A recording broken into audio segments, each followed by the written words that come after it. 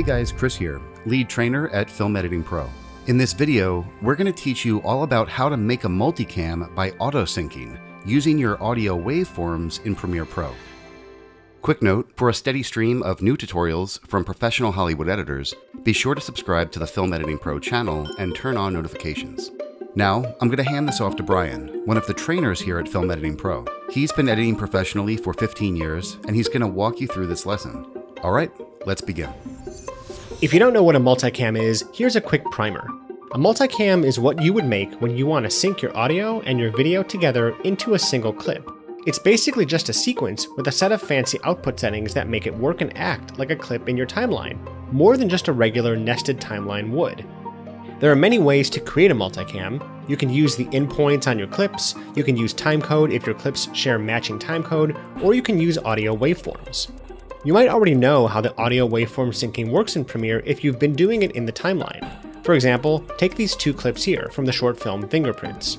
I know they belong together because I can see the slate in the video matches the name of the audio clip in the timeline. So I'll select both of them, right-click, and choose Synchronize. I can select to synchronize by audio waveform, and we'll let Premiere do its magic, and voila, they are now lined up. I use this tool all the time. But what if you wanted to take it a step further and have it so that these clips stay connected in their own clip together? That's where the multicam comes in. The reason that you would use audio waveforms to create your multicams tend to be because you are filming something like a documentary with scratch audio on the camera.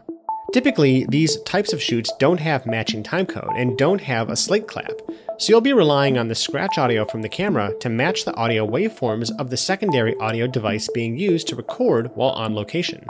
The second reason might be because you are filming a movie where the sound mixer sent an audio feed directly to the camera. This is actually quite common, especially when you are unable to send timecode to the camera, and is a great way to make sure you keep your audio and video in sync.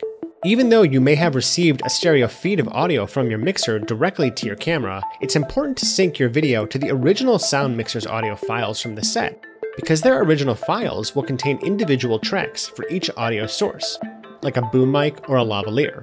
This is going to make choosing the best audio source a lot easier when cutting.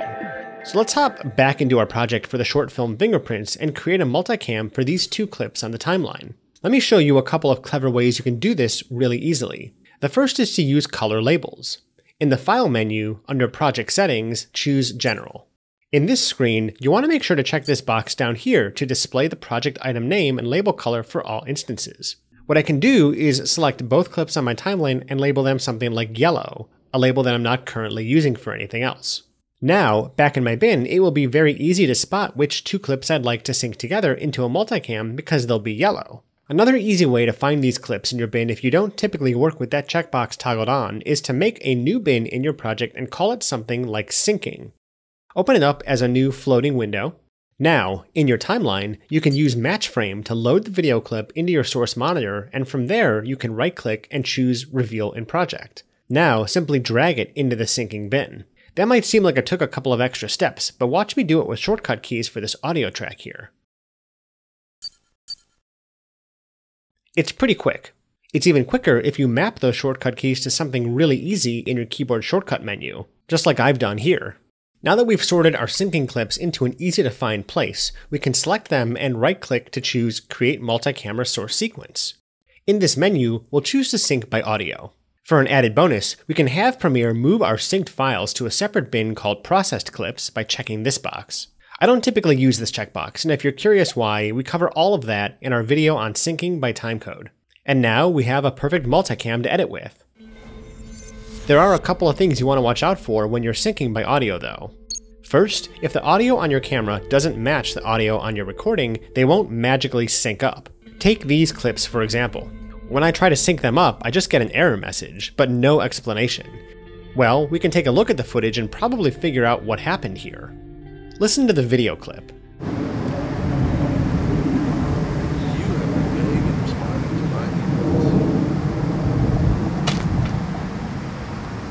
And now listen to the audio. You have been vague in responding to my emails. The camera is quite far away from the scene, so the sound is almost inaudible, whereas the nice production audio we have here is crystal clear, probably from wireless lavaliers and a boom mic.